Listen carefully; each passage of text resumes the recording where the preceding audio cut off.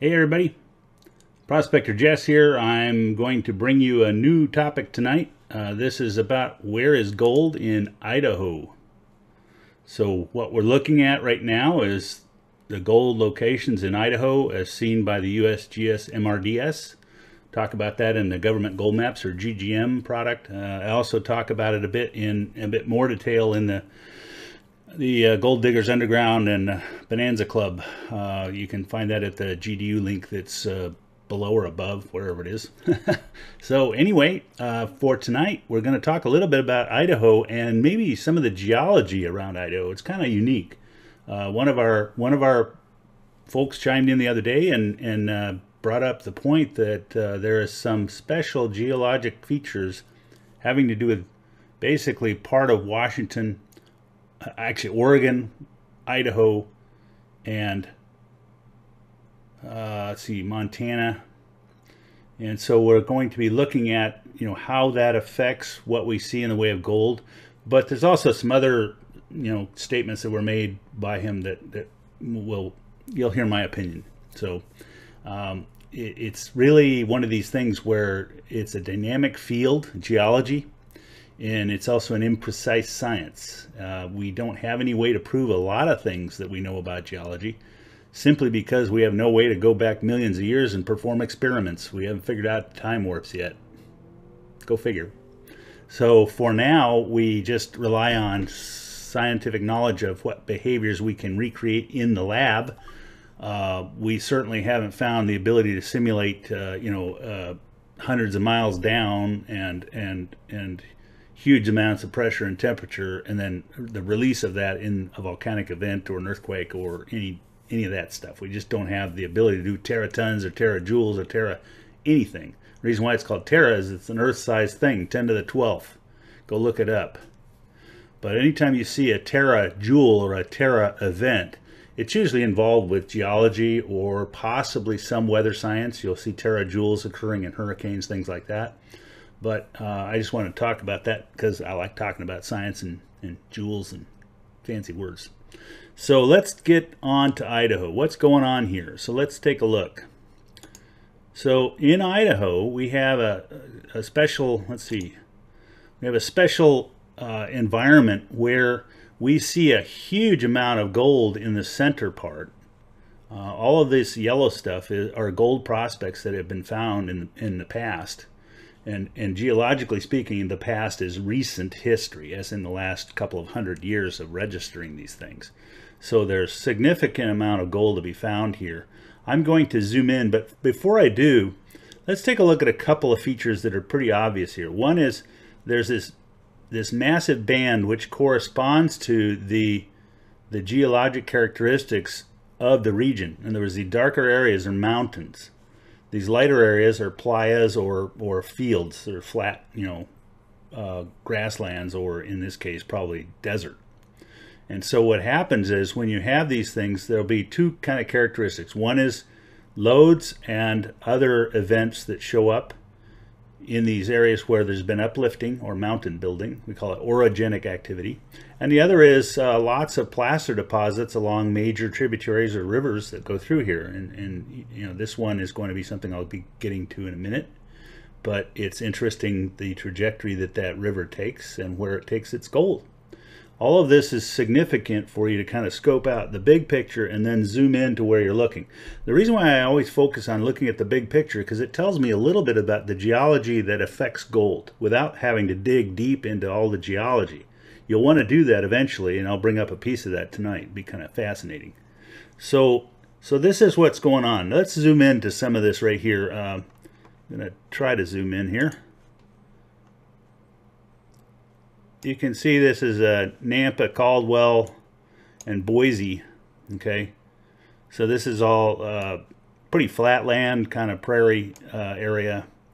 Lot of farming and so forth activity, but not so much up here. These are mountains. They're probably covered in snow, especially up in here. But notice the pattern that we see as we look up toward the mountains. First thing I want to point out is look how close there is gold prospects right next to the old Idaho Penitentiary. No, you never know what you discover when you're perusing these things.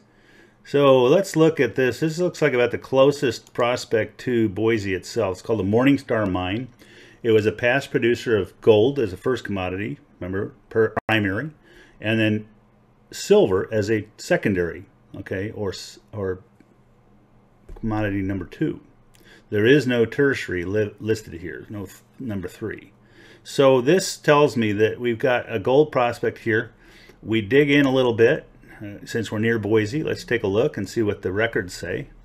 The records tell us that we have Lundgren, pretty popular back in the 1800s. So this is 1898 mining districts of the Idaho Basin. Mining districts is something you'll start hearing more about because they're basically legislated by the 1872 mining law, and they fell out of favor because of some politicking and unionizing and things like that. I don't remember the specifics, so I'm out of my element on this one. But basically, they fell out of favor, and they're now coming back into favor because the law actually calls out mining districts as having an authority over things like the USGS, the Forest Service, BLM, you name it. And the reason is we consider national resources to be a very important part of our national security. If you think about it, it makes a lot of sense. We build stuff. We depend on it for our GDP, and we also depend on it for our protection, for military industrial material. So you can't just give it away, but we tend to when we think of it as only one-dimensional object, and that is it's free land to go look at. Now, the minute you stop producing these things or looking for them even, you can end up with decades of delay in development of stuff without using foreign material. Foreign as in the 2 major superpowers that are now emerging that have a potential to cause difficulties in international trade. So it's one of those things where we really need to pay attention to. So mining districts were part of that, and they're called out. You can kind of see that right down here, 1898 mining districts of the Idaho Basin and Boise Ridge, Idaho. The 18th annual USGS survey. So anyway, Lindgren was, you'll see his name as sort of the supervisor of this whole organization. That material during that period is some of the best geologic material you'll ever find. They were very thorough. The things they lacked in instrumentation, they made up for in the quality of their record keeping.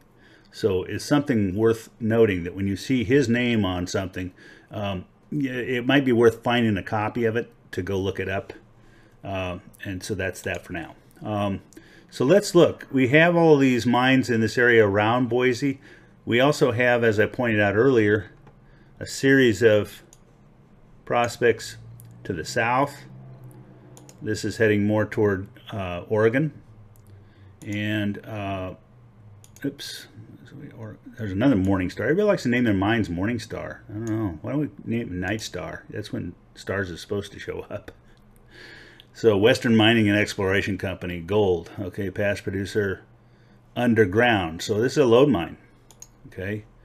Here we got some out here. Indian Hot Spring, occurrence, geothermal, silver, gold, and zeolites. It doesn't mention anything about gold. I don't know why. Oh, there it is, gold. So it has some gold traces in the geothermal deposits, which is fascinating. Probably came out as a study of the geothermal itself. Here we have imperial mercury. Mercury is the number 1. Gold was coming out with it, and diatomite, which is a diatomaceous earth, silica left over from diatoms in the ocean. So at some time in past, this was covered by ocean. That's one of the key elements about its history. So when we look at this area along in here, I promised I'd look at this band real quickly. Going up this stretch right through here, American Falls Reservoir, Big Island. So there's all kinds of interesting little past producer unknown material. These ones say past producer unknown, placer. Okay, so my suspicion is all of them are placer along this line, because this is a great place for stuff to be deposited downstream. Typically is not going to be very heavy in nuggets. It's going to be finer material the further downstream you go because of the nature of the flows. and therefore the places where you'll find the most interesting will be up toward the mountains to the east. And so it goes, and we look at this right along in here. So the Snake River kind of cuts on through there, and basically makes its way across Mountain Home Air Force Base, this kind of good stuff. So we're seeing this water all the way through here, up through near Nampa, and then up in this region. So I'm driving this thing kind of nuts. So let's talk about something special about what we see here. Now, let's zoom back out and look at Idaho in its relation to the nearby states. So this is Montana, this is Wyoming, Oregon, and Washington up here. Washington can come too. It's right there, hidden. So with that goes this region right down in here, not Tweedy Mountain, wait a minute, right here, Yellowstone, okay? It's really on this corner between Idaho, Montana, and Wyoming. And we typically think of it as being associated with Wyoming, but I'm going to show you something that tells you it has a much broader association with this area than you might think. So let's stay tuned. This is Prospector Jess. This is what was brought up by one of my viewers. One of you guys chimed in on comments and basically stated, that there's a history with this region having to do with Yellowstone and the caldera. A caldera is an old volcano, not necessarily extinct, but a volcano that erupted so violently that it blew a large portion of the material out of the volcano, and then what was remaining, because there was a depressed pressure below it, in other words, the magma chamber actually depleted, and the material just collapses in, a sinkhole forms. But it's massive, tens to hundreds of miles in diameter. This one is big. This one is one of the biggest. It's also one of the most dangerous. Historically, it's blown and it's caused some serious trouble on a global scale more than once. So what we're going to look at is a little bit of that global scale, because this will give you a little bit of idea of what influenced that caldera, and particularly not so much the caldera as it is the hot spot below it. When we look at magma below the surface, there's a hotspot association, and not a hotspot, but a plume that rises up from deep as that magma gets hot and the density changes are different. So whatever the magma is less dense than the stuff below, which is typically more metallic. Iron, nickel core is the most dense. And so what happens is this material rises in the plume and carries with it other minerals that might be associated with gold, that might precipitate out once they kind of get in the right environment. But the purpose of what I'm getting at is this plume. As it rises, what it's getting its heat from is a unique source. It can come from impacts from meteors. It can also come from radioactive decay of materials in the earth. And that is the most common source for most of the heat in the earth, is decay of various radioactive elements. But when you get these hot spots, they're oftentimes associated with something extraterrestrial, like a big meteorite impact, or they might be associated with a certain preference or a certain kind of behavior of the core. We really don't completely know. A lot of speculation, but we don't have any way of probing down in there. We can't get into the mantle hardly to make a determination. We've done Project Moho, that got down there. The Russians went the deepest. But even then, it was just a pinprick in the Earth's surface. So we don't really know, other than electromagnetic detection methods that we use, what's going on inside the Earth. And right now, we're even puzzled as all get out, because the Earth's magnetic poles are shifting at a very fast rate, and we don't know why. Usually, it has to do with eddy currents inside that metallic core, but we don't know what's causing it to shift. Go figure. So here's one for you. Watch this picture.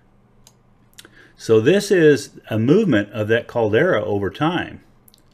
Okay, so we're talking, I think it's millions of years ago. Okay, the caldera was basically under the corner of Oregon, western Oregon, and moving up through Idaho, basically Oregon-Washington border here. Okay, it moved across the lower portion of Idaho. You remember that band of gold that we were looking at along this stream, this river system? Now, the thought is, and this was the statement made, was that this is the major influence for all the gold in this area, and I doubt that very much. I don't doubt that it influences all the gold in this region where the caldera has been, and perhaps even has blown material, because I know the eruptions that have happened associated with these various points where these hotspots were have time and time again moved teratons of material out of that magma, carrying, among other things, metallic ores. The problem is, in many cases, when those metallic ores come out in those kinds of bodies, they're typically flung as bombs and or lava flows.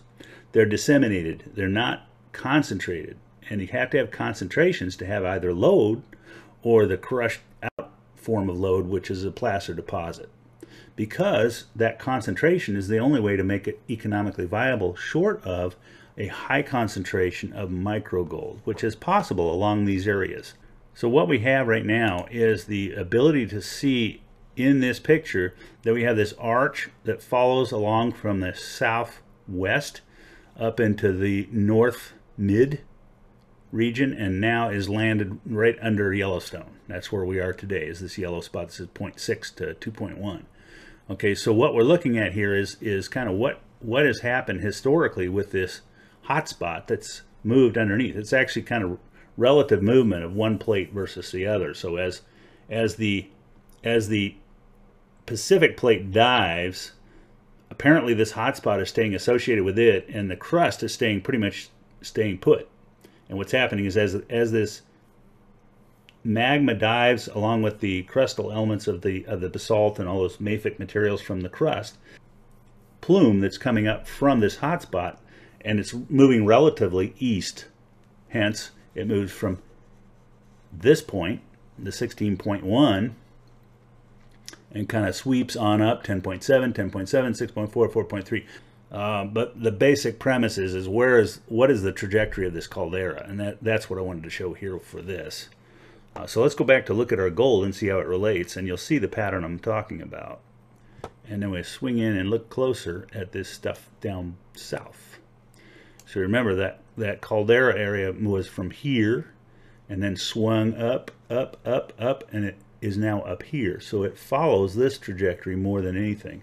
But this stuff is largely placer deposit following the this river basin, which is coming out of this region where we have the current manifestation of that caldera, which is this volcanic activity here. Now, it doesn't mean there weren't volcanoes all along here. I bet there were, but they've since kind of eroded a lot. Did they erode up into here? That could have. So I'm not going to say no, but I'm going to say I'd have to really look closely to see what was going on there. I do know that an awful lot of the mountains up in here are coming via buckling of the crustal materials and previous cracks and fissures that injected hydrothermal deposits, which could have been from the caldera. It could have been that massive, but I would have to see. But the fact is that there are still volcanoes all along the Cascades, and there were fissure flows up in these regions that occurred. And I just have to kind of put those two and two together. He may have been pointing out the fissure flows and their timing. I'll have to go check that out. So that's it for Prospector Jess for Idaho. I just thought I'd dive in here and take a look at something special about it. Definitely no lack of gold in this state, that's for sure. So, and no lack of really good prospects for things like dredging. But there's been a lot of turmoil over dredging, because one of the battles we always, we've seen this in California. The battle always starts where we take an eco group and we pit fishermen against everybody else, and then we pit hikers against everybody else, and then we pit everybody against everybody, because you can't go into regions that are chained off if you hike, because you'll have to hike from point A to point B with an approved permit, and I'm not going to release you one. So now what?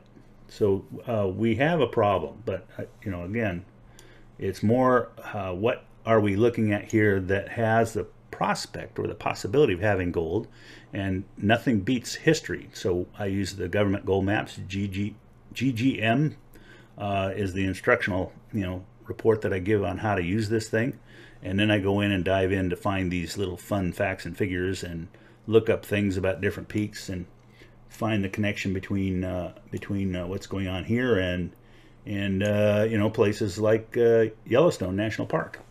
So that's it for tonight. Again, we've got that, check out the GDU offer below at sourdoughminer.com/GDU/. And that's it for tonight. Good prospecting. Catch you later.